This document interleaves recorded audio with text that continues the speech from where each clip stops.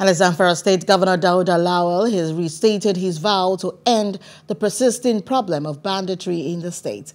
Mr. Lawal spoke on Wednesday when he visited the Community Protection Guards training camp, an initiative of his administration to combat banditry in the state.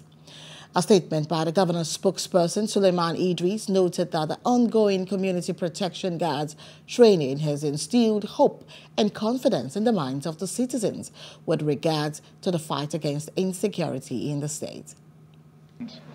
Of course, as responsible government, we're doing everything humanly possible to protect lives and property. Of course, in between, there will always be issues.